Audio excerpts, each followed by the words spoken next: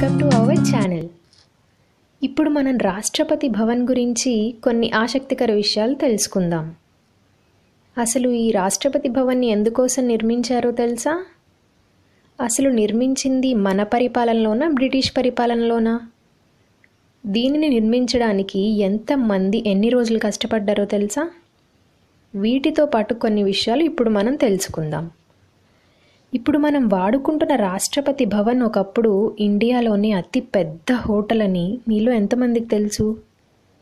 దీనిని 1912లో బ్రిటిష్ పరిపాలనలో ఉన్నప్పటి వైస్రాయ్ దీని నిర్మాణం ప్రారంభించారు.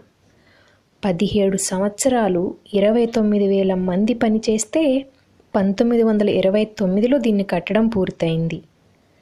రాష్ట్రపతి భవన్ నిర్మించేందుకు అప్పట్లో బ్రిటిష్ అధికారులు 2 గ్రామాలను కూడా ఖాళీ చేయించారు.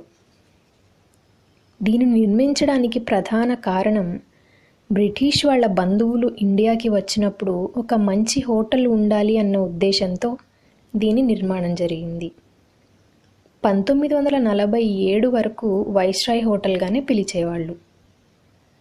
దీన్ని నిర్మించడానికి అప్పట్లోనే కొన్ని కోట్ల రూపాయలు ఖర్చు చేశారట. 320 ఎకరాలలో దీన్ని నిర్మించారు. ఇందులో మొత్తం 340 గదులు ఉంటాయి. ఇవన్నీ ఒకే విధంగా ఉంటాయి. అప్పట్లో భారతదేశ రాజధాని కలకత్తా. స్వతంత్రోద్యమం తర్వాత కొన్ని కారణాల వలన రాజధాని ఢిల్లీకి మార్చడం జరిగింది. అప్పటి వైస్రాయ్ హోటల్నే ఇప్పుడు మనం రాష్ట్రపతి భవన్గా వాడుకుంటున్నాం. రాష్ట్రపతి భవన్ని మనం 5 కిలోమీటర్ల దూరం నుండి చూస్తే ఇలా కనపడుతుంది. ప్రతి కిలోమీటర్కి ఒక గేటు ఉంటుంది. ఆ గేట్లకి ఇరువైపులా స్తంభాలపై ఏనుగులు ఉంటాయి. ఇందులో చూడతగ్గవి కొన్ని ఉన్నాయి. అశోక హాల్, ఇది చూడటానికి ఒక పెద్ద నగల పెట్టెలా అనిపిస్తుంది. మొఘల్ హాల్, ఈ హాలులోనే బ్రిటిష్ అధికారుల చిత్రపటాలు ఉంటాయి. తోష్ఖానా, ఇందులో రాష్ట్రపతికి వచ్చిన బహుమతులను ఉంచుతారు.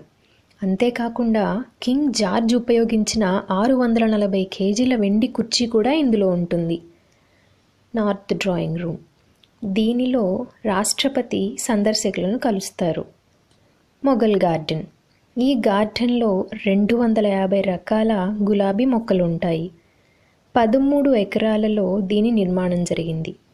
ఈ గార్డెన్లో 418 మంది వర్కర్లుగా పనిచేస్తారు.